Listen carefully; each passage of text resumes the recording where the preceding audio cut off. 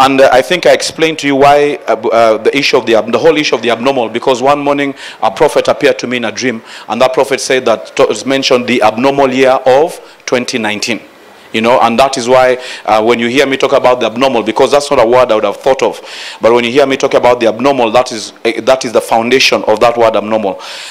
Somebody came to see me, I think about 1 or 2 weeks ago. They've been going through a bit of a situation with their family, and there was, I will not give you the full testimony, but when the time is ripe, the person themselves will come and share.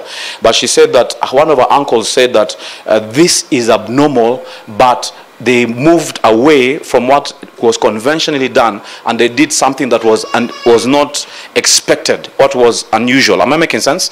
I'm not giving you the full context, because I give you the full context. Some of you are very sharp, and you'll be able to know the full context. But for me, what blessed me was the uncle used the word, this is abnormal.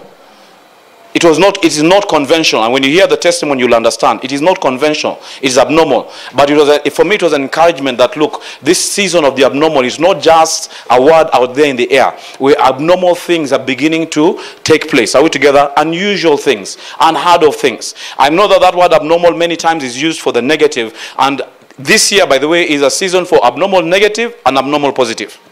Now the choice is yours. Am I making sense? The choice is yours based on your confession, based on your faith, based on what you believe, based on what you feed yourself. The choice is yours. But this is a season of the abnormal. And I think when we began in January, we began with bomb blasts all over the place. Again, something that had disappeared for a number of years, and it seemed to be coming back.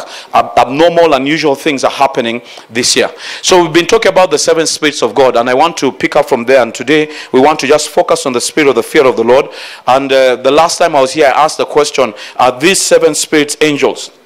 Because when we discuss the 7 spirits, some of us believe that the 7 spirits are angels. And somebody actually asked me that question, and at that time I didn't have an answer. So I said, I don't believe they are angels. I believe that these are separate beings. Am I making sense? These are separate beings, and each very distinct from angels. When we begin to operate in the spiritual realm, God will begin to unveil to us or reveal to us dimensions that we've not thought existed before. Sometimes, by the way, we limit God to what we have seen. Sometimes we limit the appearance of God to what we have seen. But when our eyes begin to open to a spiritual realm, we'll begin to see aspects and dynamics and dimensions that we have not seen before. So these are not angels. They are different beings. In a sense, all of us are angels. Am I making sense? Because all of us are messengers. So in that sense, you could call them angels. But in a stricter sense, they are not angels. Genesis chapter 16 verse 9, he says that the angel of the Lord said to her, return to your mistress and submit yourself under her hand. Then the angel of the Lord said to her, I'll multiply your descendants exceedingly, so that they shall not be counted for multitude. But in Isaiah chapter 61, he says, the Spirit of the Lord God is upon me. So you see in Genesis chapter 16, he says the angel of the Lord, but in Isaiah chapter 61, he says the Spirit of the Lord. They are distinct beings. Are we together? They are separate beings. And then in Deuteronomy 34 verse 9, for me this was the clincher. It says that Joshua the son of Nun was full of the spirit of wisdom, for Moses had laid his hands on him. So he was filled with the spirit of wisdom. Angels don't fill you. Angels operate from the outside. But because these are spirits from heaven, they can fill us. They can occupy us. And he was full of the spirit of wisdom because God had laid his hands upon him. Or rather, because Moses had laid his hands upon him. What I find very interesting in that scripture, you know, many times if I was asked what mantle did Joshua operate under, I would say that Joshua operated under the spirit of might.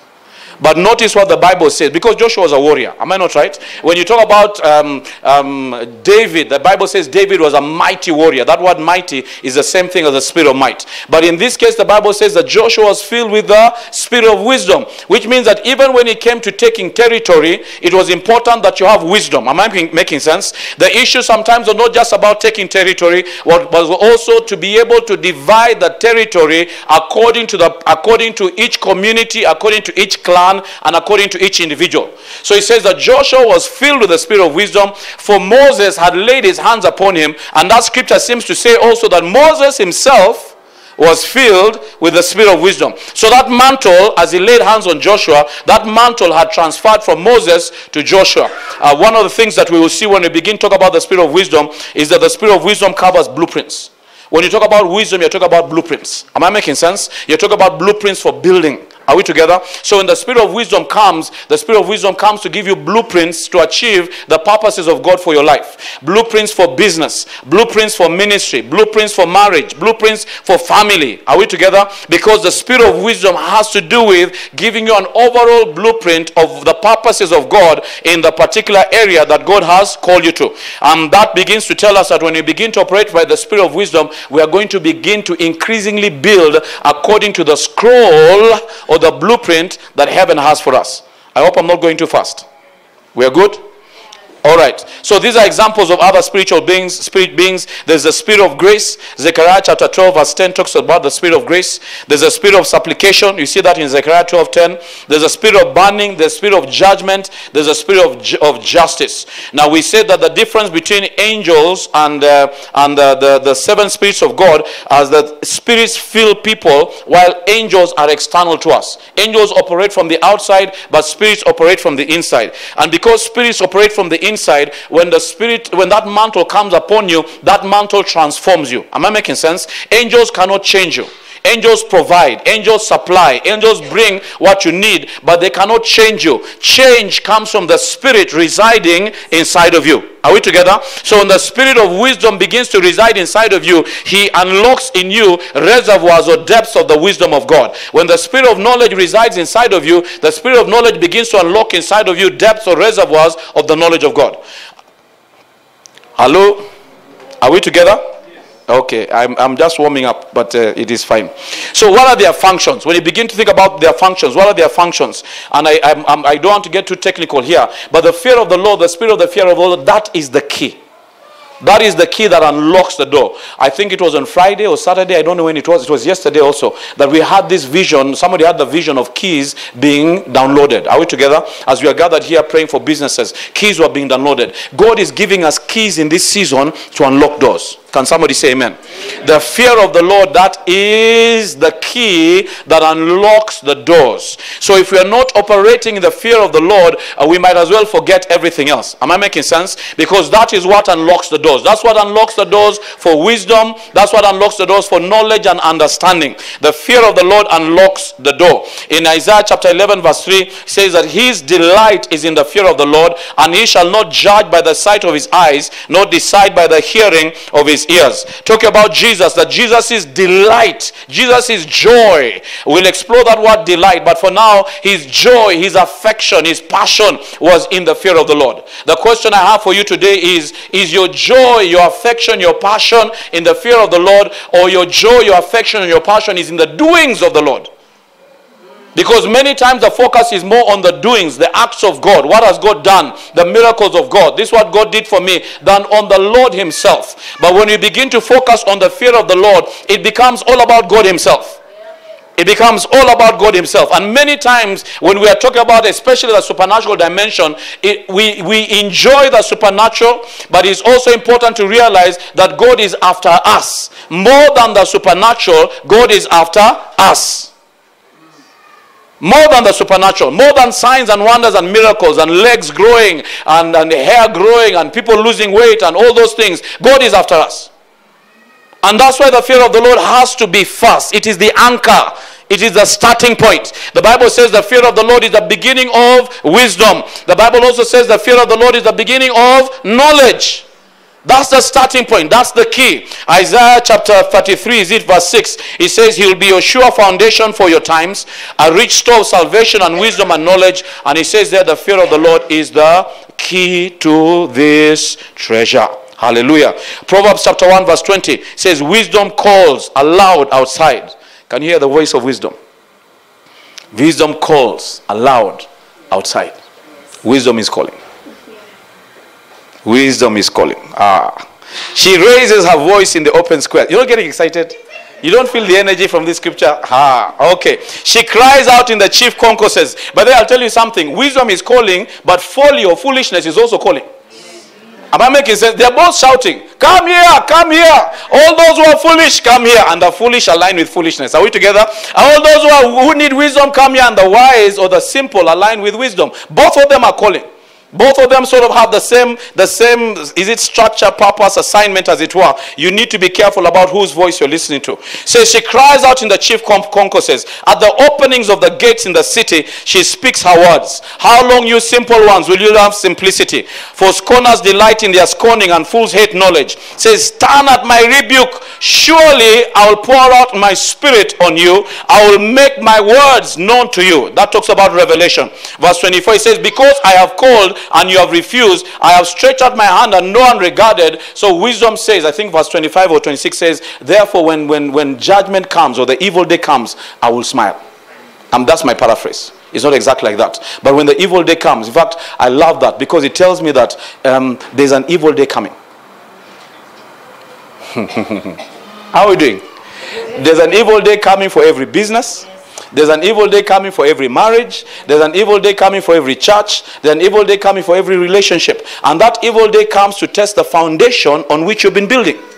Am I making sense? That evil day, the intention of that evil day is not to destroy you, is to test the foundation on which you've been building. If you've been building on the foundation of wisdom, you're fine. Are we together? But if you've been building on the foundation of foolishness and folly, then that evil day will expose what you've been building on. Even Paul himself said that everything that we do will be tested by fire. Everything that we do will be tested by fire. So what are you building on? What is the foundation of what you're doing? What's the foundation of your relationships? Your relationships with your children. What's the foundation of your relationships? Your marriages. What's the foundation of what you're building on? Because everything that we'll do will be tested by fire. Everything will be tested by fire. So when wisdom is speaking, wisdom knows that there is going to be a day of shaking, and the purpose of that shaking is not destruction. The purpose of that shaking is to expose the foundation that you've been building on so that you may build on the right foundation.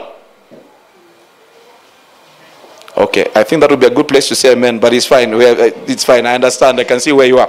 This is Ezekiel chapter 11. The Spirit of the Lord is focused more on the manifestation, the expression. I was listening to somebody this week and he said that the Spirit of the Lord is focused on lordship. Are we together? Jesus is King of Kings and Lord of Lords. That word Lord means master. Except that in this case, the Spirit of the Lord is the Spirit of Yahweh. It says, the Spirit of the Lord fell upon me and said to me, speak. And thus said the Lord, thus you have said, O house of Israel, for I know the things that come into your mind. So, when the time came for Ezekiel to begin to utter, to begin to walk into fullness of his ministry, the Spirit of the Lord sort of came to confirm and mandate him. Are we together? The Spirit of the Lord is a spirit of dominion that gives you dominion in your sphere of authority. Every one of us has a mountain.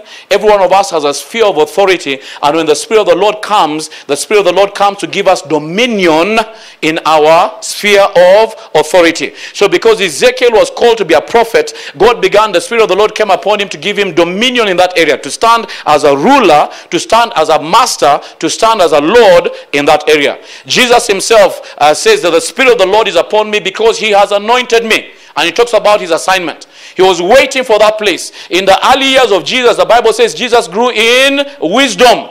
But he came to a place where it was no longer talking about wisdom. He began talking about the Spirit of the Lord is upon me because gears have shifted. I've shifted from my training season to my manifestation season. And when I enter my manifestation season, I receive an anointing from on high that allows me to become a master or a Lord over my sphere of authority.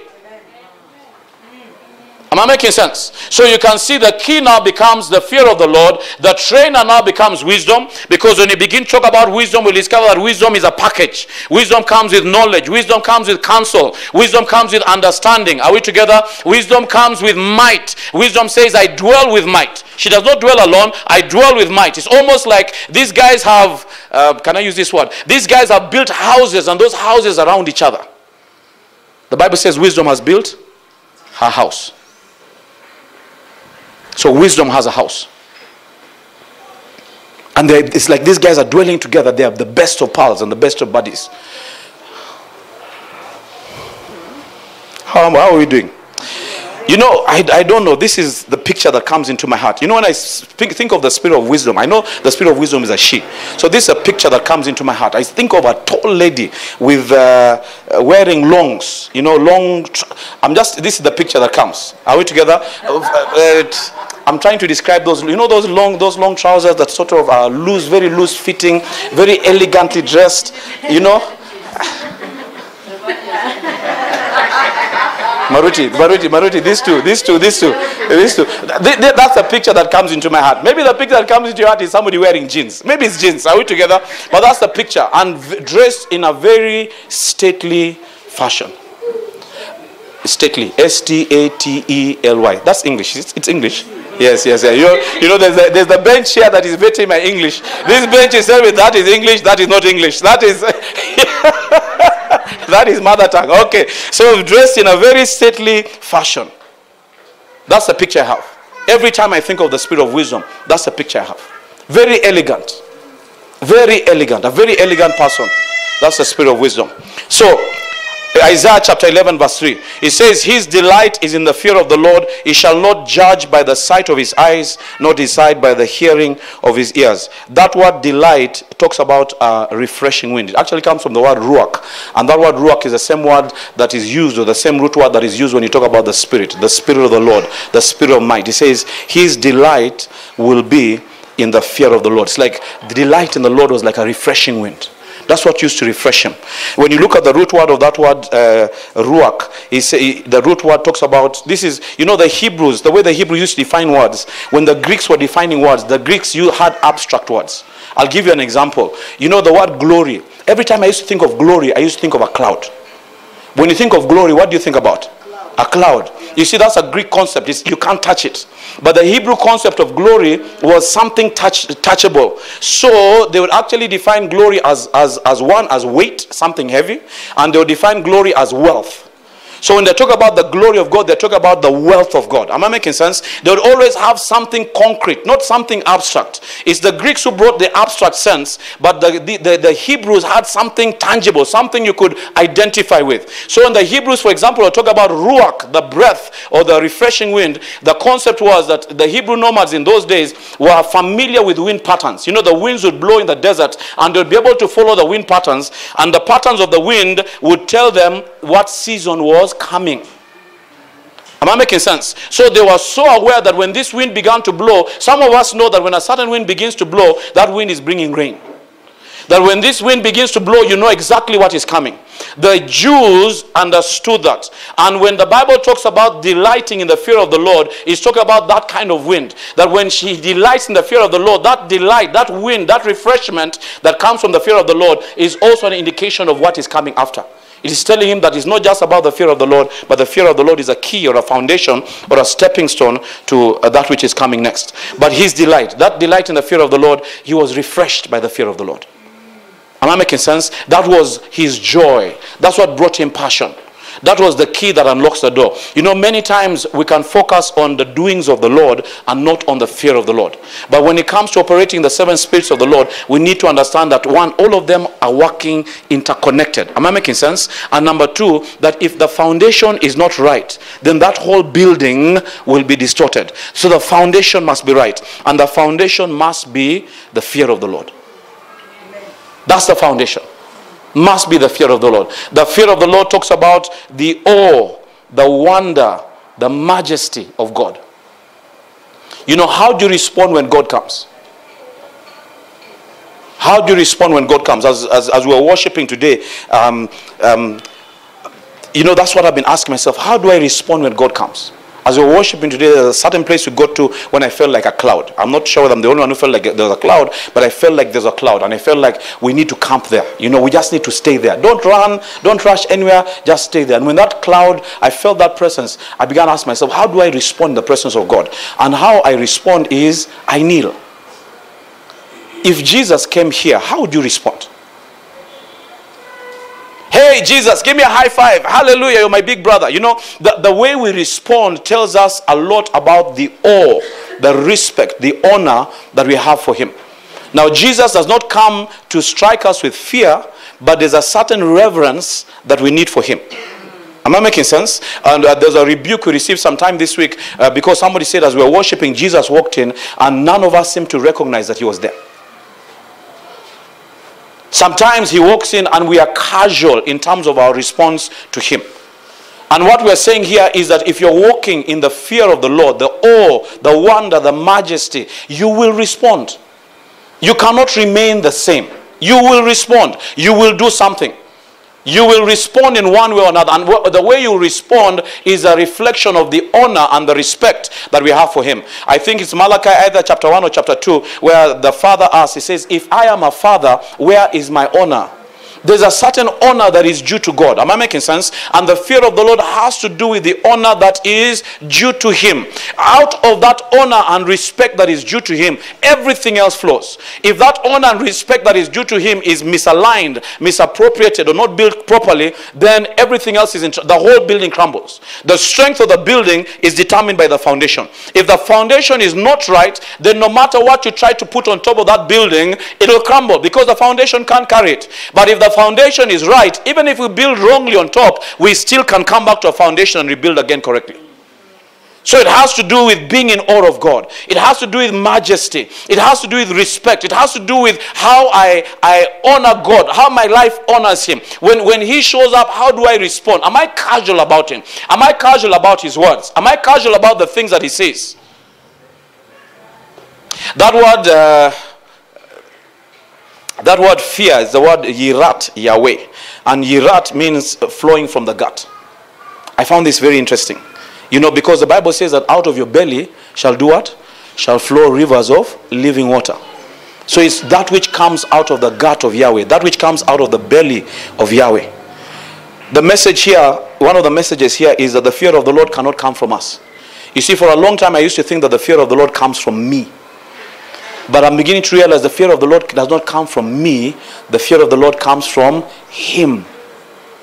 He gives us that respect for him. He fills us with that honor for him. He fills us with that awe for him. He fills us with a part of himself that every time we come into his presence, I stand in awe of you. I'm so awed by his goodness.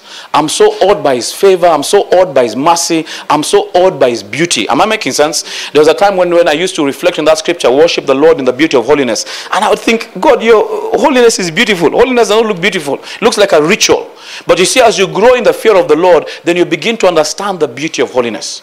You begin to understand what true worship is all about. The depth of our worship, by the way, is based on the depth of our fear. If there's no fear of God in our eyes, then even our worship is very shallow. Right. Am I making sense? We can sing anointed songs, but our worship is shallow. We need to move beyond not anointed. I don't even think the word is anointed, but good music, good sounds, to anointed sounds. That every time we sing those songs and people come into that presence is yoke destroying, burden removing, captivity turning around. Am I making sense? That every time we come into that presence, God is able to identify the needs of the people and meet the needs of the people. That's the difference. And not good music or good sounds or a good song, you'll come in, you'll enjoy, you'll feel the goosebumps for a moment, you live the same way you came in. But when you talk about anointed music, because the foundation of that is there's a reverential fear of God. When you talk about that kind of worship, then it breaks things.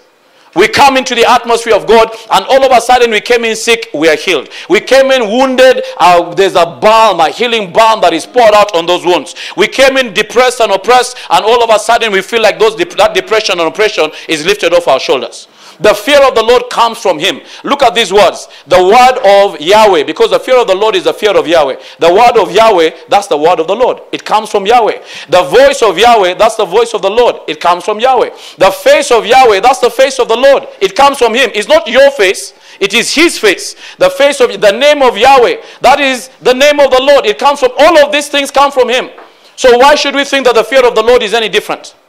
The fear of the Lord comes from him. And we need to ask God, God, fill my heart with the fear of you. I need a holy reverential fear of you. I know that the season that we're entering into demands that. If the foundation we're building on is not the holy reverential fear of God, that foundation will be shaken. That foundation will be shaken. There are days coming where people are going to begin to die in the church. I've received that word. And I've been told that in this church, there are days coming, if people don't watch out, they're going to begin to die in church. I'm not the one killing you. I'm not planning to kill you. Are we together? I'm not planning to kill anybody. Am I making sense? But God himself will begin to deal. There comes a time when God himself begins to build his church. It is his church. It's not my church. It is his church. There comes a time when God begins to take charge to do what he needs to do. He establishes what he needs to establish. And if we don't begin to operate in the fear of the Lord, we might be found wanting. There was a prophetic word that Prophet Sadu gave out in October last year, and he warned. That word went all over Africa, and he sent a warning. He said that if the church in Africa does not get its act sorted out by December last year, he says there's a wave coming. God is going to begin to take some people home. Do you know that since the beginning of the year, some of my friends have been telling me that God is taking people home in the church, in church leadership. Why? Some of them have finished their race, but some of them, I believe God is removing them from the scene, because God understands that as long as they are there, the church will never walk in the fear of God. There's a godly fear that God expects of us in this season, and God expects us to desire that fear, because that fear is what unlocks the door. If our hearts are still casual concerning him and concerning the things of him, we'll never be able to walk in the fullness of his agenda. Some of the things that God wants to do in this season are amazing, astounding. Eye has not seen, ear has not heard, it has not entered the hearts of men. But we will not walk in those things if we don't have the fear of him. We will not experience those things if we don't have the fear of him. There's a certain awe, there's a certain respect, there's a certain majesty he expects. There's a certain response that he expects when he comes in. Let me throw this here and then maybe I can run. You know, God's throne, the Bible says when Ezekiel saw the throne of God, he saw the throne of God with wheels. Why does the throne of God have wheels? Because it moves. Isn't that obvious? Yes. Hello? Anything that has wheels can move. That means that throne is a mobile throne.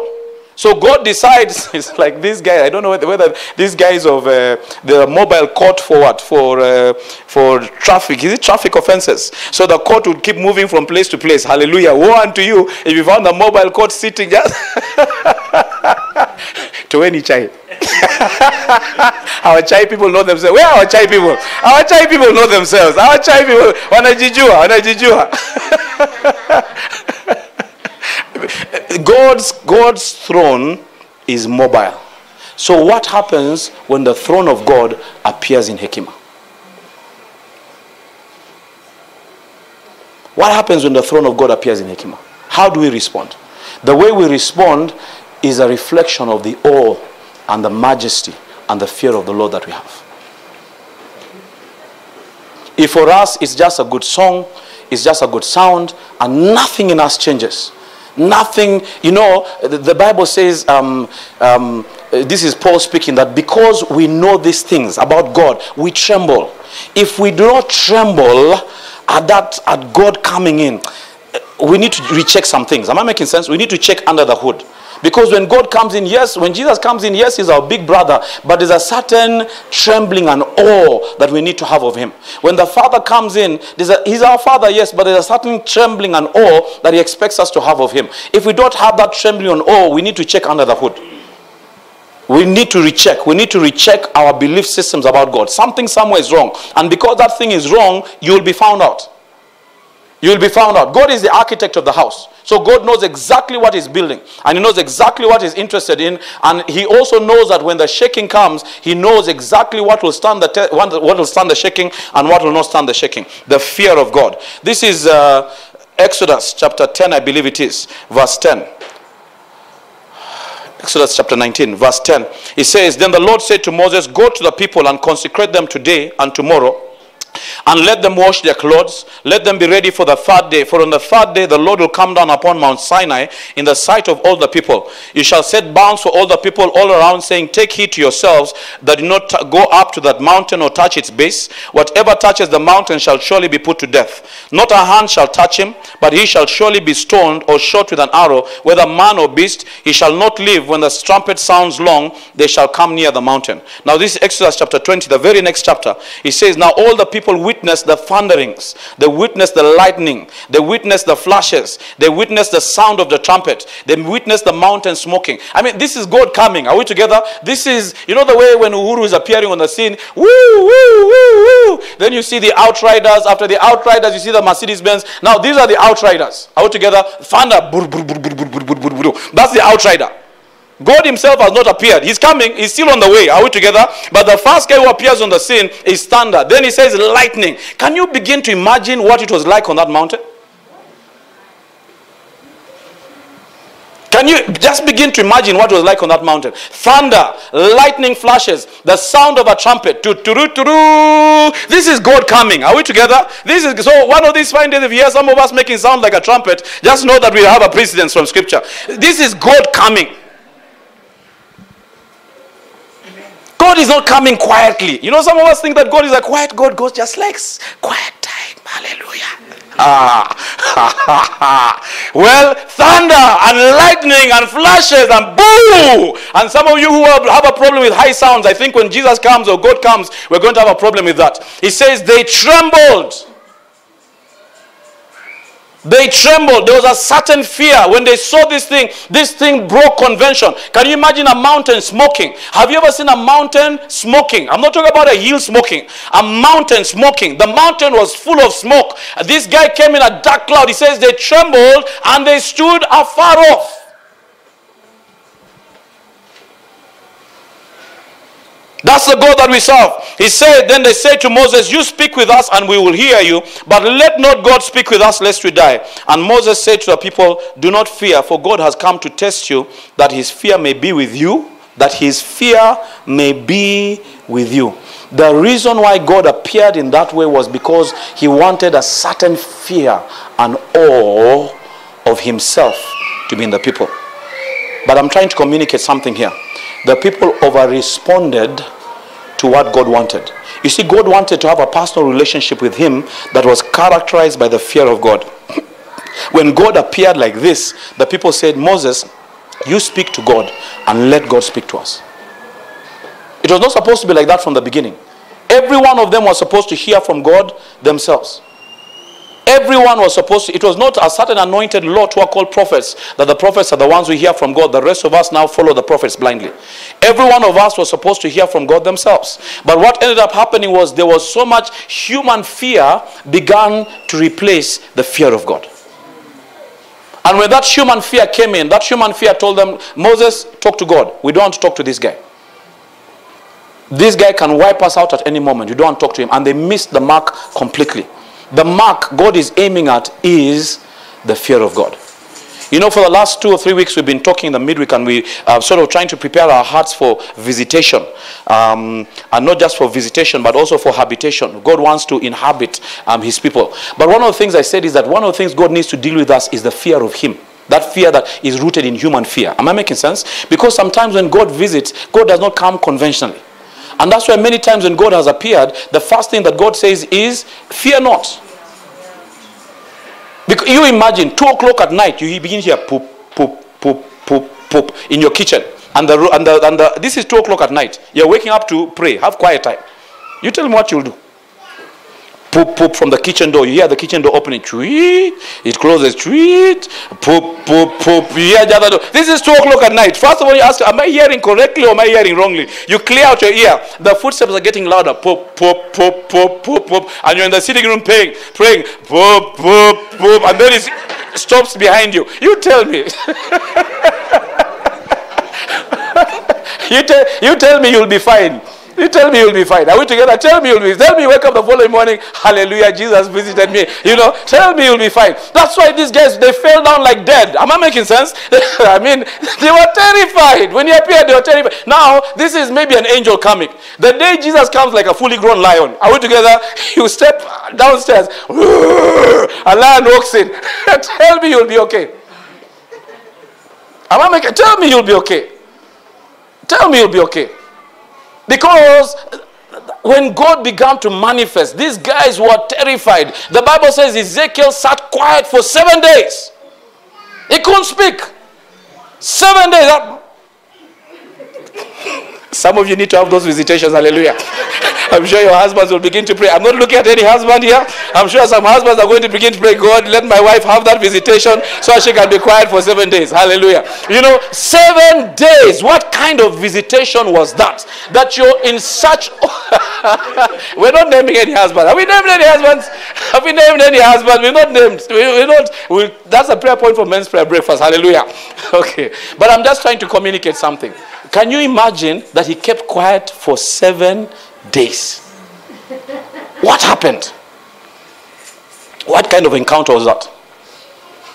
One of the guys I was reading said one day he walked into the presence of God, and he said he looked at the eyes of God, and as he saw the eyes of God, he saw into eternity. You can imagine the eyes of God. They say that the eyes of a person are the soul of a person. So you can imagine somebody who is ageless, endless. Am I making sense? He has no beginning. So you can imagine you can fall into those eyes and fall for eternity. And then he said the most amazing thing happened. He says as he looked into his eyes, the most amazing things happened. The guy's face began to change. It changed from a face of a man to the face of an eagle, to the face of an ox, to the face of a lion. To the face of a man, the face of an eagle, the face of an ox. You tell me. I'm asking you a question. You're having a visitation. You're looking to the eyes of God. Oh God, I love you. Then all of a sudden, the face changes to the face of a lion. Where? Yes. But it's in the Bible. They talk about the 4 faces of God. Yes, I'm not talking about something that's not biblical. It's in the Bible. His face, this guy says his face literally began to change. I was so jazzed. I'm thinking, wow. But I'm also thinking, hey, God, you need to work on my heart. Am I making sense? You need to work on me and prepare me for that kind of thing. But look at, God wants us to walk in the fear of him. Never to get to a place where we can be casual with him. That's the point. Never get to a place where you can be casual with him. Because when we are casual with God, we miss out on the blessing of God.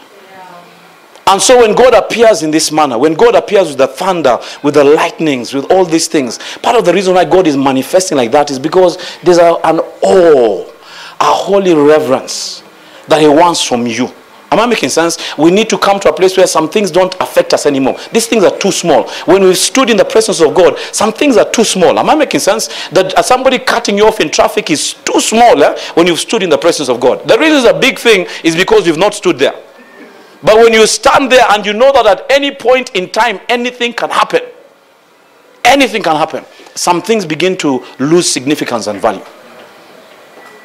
There's a certain fear of God that needs to come back to a church. A certain awe, a certain reverence of God that needs to come back to a church. Where we stop being casual about some things. We stop being casual about some things. There's a prophecy that was given last year by a prophet by the name of Paul Cain. Paul Cain died this year, I think in last month but one. But this prophecy, I'm waiting for my people, but they don't seem to be moving. This is the word of the Lord that was given on February 2nd, 2018. He says, you're going to see some things that will leave some of you without words for days. You see that visitation that Ezekiel had, those visitations are coming back. It will leave you without words for days. He says there's a resurgence of the fear of the Lord coming, and it will fall suddenly. It will fall unexpectedly. It will fall unannounced. I want to tell you something. God is not asking you for permission. God is not asking you for permission. He's not waiting for you to get your house sorted out. Am I making sense? We are in the days of suddenly. This thing is going to happen suddenly. Because God has a quick work to do, this thing is going to happen suddenly. He says a new day is coming. It is not an encore. An encore meaning a repeat. It's not a repeat of the old. This is completely new. Eye has not seen this thing. Ear has not heard this thing. It has not yet entered the hearts of men. Something completely new. He says this will be like no other. Where we are going to, there is no precedence. There is no precedence. God himself, that's why our identity, God himself needs to define us. We cannot define ourselves by the men of God in the times past. God is bringing us to a place where he himself is the one who names us. The Bible says that the 11 children were named by their mothers, but there was a son. And that man's son was called who? Benjamin. He was named by the father.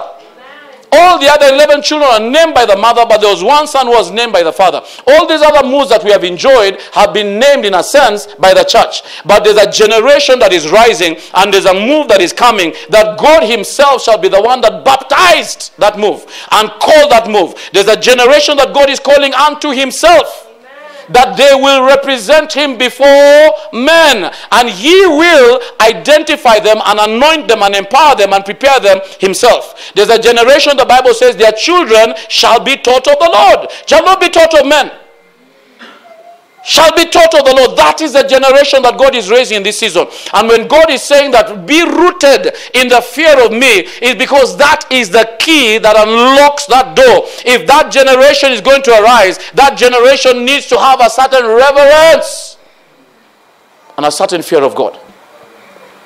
I had a prophecy by, okay, let me finish this one. It says it's not an encore. It says this will be a hallmark of a huge wave of the Spirit that will sweep around the earth. It says it will be about holiness and purity of heart. It is a waste of time telling folks to get ready. Trying to tell you to get ready is a waste of time. This prophecy was given 1 year ago. This guy, Paul Cain, is one of the most accurate prophets in his generation.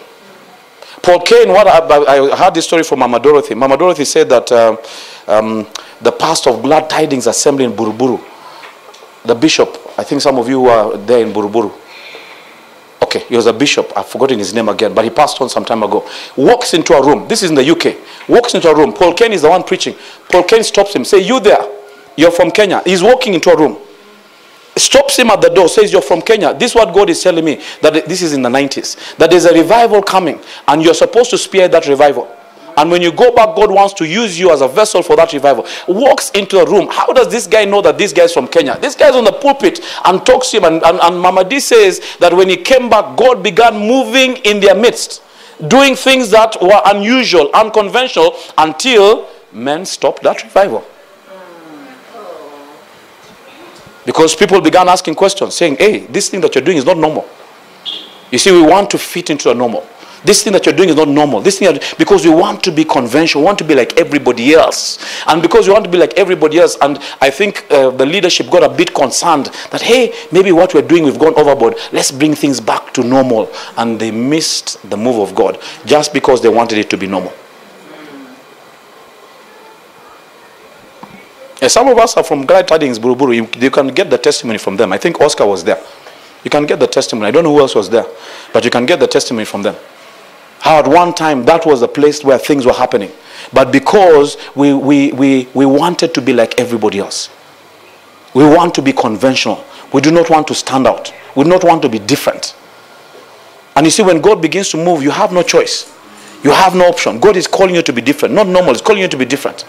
And if you don't accept that call and stand up to that call, then this is Paul Cain. I mean, he has amazing testimonies. He's a mentor of people like Rick Joyner. He has amazing testimonies. He says it will just come suddenly. A revival with a hallmark of tears, but also profound intimacy with the person of the Holy Ghost. That's what is coming. That is what is coming. And we have a choice to either resist and allow God to pass over us, or agree. And when we agree, then God can make us a part of this revival. God, release the fear of you. Let there be a holy reverential fear of you in my heart. Am I making sense? Let it not be that I come to a place where I'm casual about you. I can walk into your presence and I don't feel anything. Am I making sense? I walk into your presence, I walk out and my heart is not touched. Are we together? Let it be that when I walk into your presence and I sense you moving, that God, my heart is always soft, is always willing to bend. Are we together? You know, I don't cry easily, but I respect people who cry. I make fun of them, but I respect people who cry, because I realize, I know there's a place I need to get to. I know there's a place I need to get to where I walk into, and even men who cry, there are men who cry, they know themselves. They know themselves. Ben, where are they? They know themselves. Anyway, I'm just making fun. Because the reality is this. There's a place we need to get to where when God touches our heart, we are broken. God doesn't touch you. Yeah. No. No, that's not a sign of maturity. No. When God touches your heart, you're broken. Now, I'm not saying you need to fall. I'm not saying you need to fall. I love that word, that we need to stand in the glory. But I'm saying there's a certain brokenness. There's a certain brokenness we need to have. When you feel God moving, your heart responds. I mean, that's why the Bible says that David was a man after God's own heart. There was some that, I mean, this guy made his own mistakes, did his own things, but there was a certain reverential fear of God. When God spoke to him and he heard the voice of God, he would respond immediately. We're not waiting for tomorrow. We're not waiting for the day after tomorrow. We don't have to send you 3, 4, 5 prophets to come and prophesy to you. One word from the Lord is enough. By the time you need 5 prophets to come and tell you the same thing, what does that tell you? What does that tell you about your heart? If you need 5 people to come and tell you what the Lord is saying, and they're all saying the same thing, different iterations, and you're still not responding, what does that tell you about your heart? It tells you there's something in you that needs to change. There's something. The problem is not out there. The problem is in here. And that is where we need to work. That's where God wants to work. God wants to change our hearts. God doesn't want us to miss out on what He's doing in this season. Am I making sense? God wants to change our hearts so that we can be part of what He's doing in this season. He wants you and me to be part of what He's doing in this season. And He says the key, we need to go back to fear of the Lord. That holy, reverential fear of the Lord. When God catches you out, we don't defend ourselves. We stop defending ourselves. When God catches you out, we stop defending ourselves. We are broken. We are broken. We are broken. We are broken. We are ready to respond. And I want us to pray. I know that we have another 5-10 minutes left. I want us to pray for the fear of the Lord. God, let the fear of the Lord just visit us as a community. We invite, we welcome the spirit of the fear of the Lord. We welcome Him. We allow Him to just move and deposit in our hearts a holy fear, a holy reverence for God. Lord, we allow you to circumcise our hearts this morning. We don't want to miss out on what you're doing. We don't want to have labored so much. We don't want to have labored so much and to miss out on what you're doing. God, we don't want to miss out on what you're doing. Let there be a holy fear of you. Give us hearts that are responsive to you. Give us hearts that bow to your presence, that yield to you, that are ready to yield to you in the name of Jesus. Hallelujah. Just lift up your voice and talk to Him. Talk to Him about your heart. Talk to Him about your heart. Talk to Him about your heart. Talk to Him about your heart. Hallelujah. Father, I talk to you about my heart, oh God. Lord, give me a heart that is willing to yield, oh God.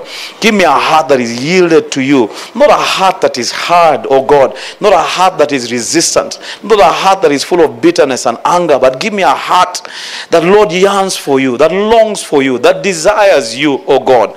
That is in awe of you, is in reverence of you, oh Lord, in the name of Jesus. Give me that kind of heart, oh God, in the name of Jesus. Father, as a congregation, as a community, we invite the spirit of the fear of the Lord to move through this place in the name of Jesus.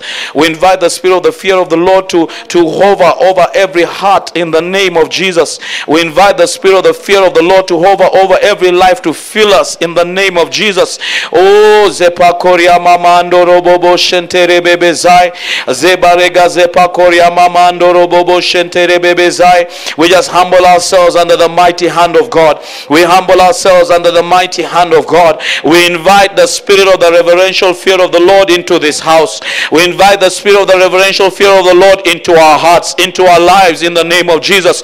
Lord, release to us even today the holy fear of you. Release to us even today the awe of you, that we would stand in awe of your majesty, that we would stand in awe of your holiness, that we would stand in awe of your greatness, that we would not just be flippant with our words and with the things that we say, but Lord, there would be a true, genuine fear of you birthed in our hearts even today in the name of Jesus. Lord, remove every heart of stone and give us a heart of flesh. Lord, remove every heart of stone and give us a heart of flesh. Lord, give us a heart that is malleable. Give us a heart that you can change, oh God. Give us a heart that you can mold and make, oh Lord, in the name of Jesus.